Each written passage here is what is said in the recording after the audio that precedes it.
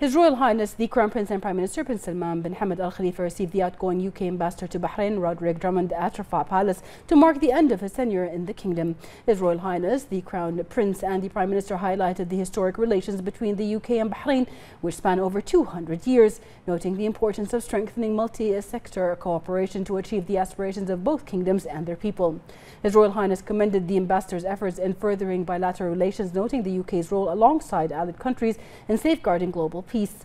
His Royal Highness the Crown Prince and Prime Minister extended best wishes to the outgoing British ambassador in his future endeavours. During the meeting, regional and global developments and issues of common interest were discussed. The Minister of Finance and National Economy, Sheikh Salman bin Khalifa Al Khalifa, also attended the meeting.